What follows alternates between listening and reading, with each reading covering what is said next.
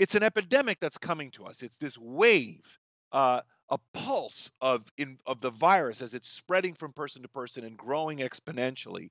And the reason that this is very important is that, let's say, for the sake of argument, 100,000 Americans are going to die of this condition in the next year. It makes all the difference in the world whether those 100,000 die over the course of the next year or whether all 100,000 die in the next month. If they die in the next month, they're going to overwhelm our healthcare system. And many more Americans will die than would have died if we allowed our healthcare system and our supply chain to work.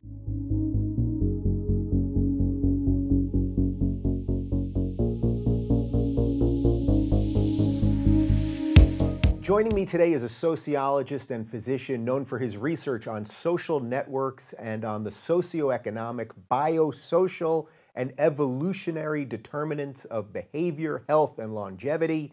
Nick Christakis, welcome back to the Rubin Report. Thank you for having me, Dave.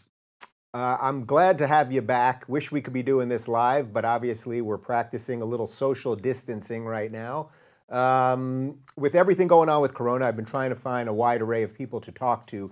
You put out what I thought was a really fantastic Twitter thread. I rarely send people to Twitter, but you put out a great Twitter thread that covered this through all of the disciplines that I just read there in your bio, which are quite extensive. So let's just start one at a time. The two things that people have heard the most about at the moment: social distancing and flattening the curve. Can you just explain both and why they're important right now? Yeah, so the virus takes advantage of the fact that we are social animals, that we assemble in groups, that we have friends, that we touch each other and hug each other, and it uses those connections that we assemble ourselves into these networks. It uses those connections as a highway to travel through our species. And so the challenge for us right now is how to interrupt that highway, how to break the paths that the virus uses to travel from person to person to person to person. The reason that's important is that this flattening the curve idea. So we're going to engage in social distancing. We're going to stop interacting with each other. We're going to keep physically apart from each other. That's the most important thing. In fact, I've been advocating for a shift in terminology to physical distancing from social distancing. In other words, we can still interact socially, but from a distance, like you and I are doing now. Right. And so we want physical distancing. We want to. The irony is we want to bond together at the same time as we are sort of separating from each other in terms physically. Anyway, the reason we're engaging in that physical distancing is to cut the paths through the network, and the reason we're doing that is to flatten the curve. What does that mean? Well, it's an epidemic that's coming to us. It's this wave. A pulse of the virus as it's spreading from person to person and growing exponentially.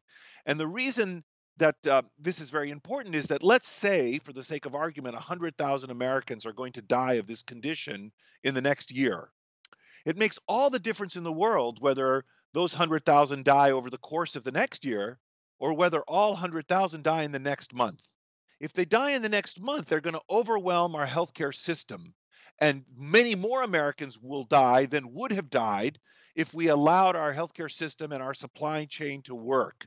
So we want to flatten the curve. We've got this peak of a curve where everyone, the epidemic is coming at us and it's going to hit lots of people at the same time. We want to stop it from doing that and flatten the curve and push it out into the future. And when we do that, we achieve a number of objectives. First of all, at any given point, fewer people are sick, so our healthcare system can take care of them. Many more might live as a result of that. Second, we push some of the cases out into the future so that maybe some of the people that get sick eventually will get sick at a time when we've invented a vaccine or we know better how to treat the people. So we also gain that benefit by flattening the curve. And as I said, not only do we decompress our healthcare system, not only do we push people into the future when we might be better able to care for them, but we reduce mortality as well. So maybe instead of 100,000 dying, maybe 90,000 die if we push it forward. So that's why we're social distancing, and that's what flattening the curve means. Hey everyone, we're obviously in some uncharted territory with coronavirus, and our plan here is to help you make as much sense of the situation in a non-alarmist fashion as possible. If you're looking for reliable information from experts on the front lines of the pandemic, check out our coronavirus playlist, which we'll keep adding updates to right over here. And to get notified of all future videos, be sure to subscribe.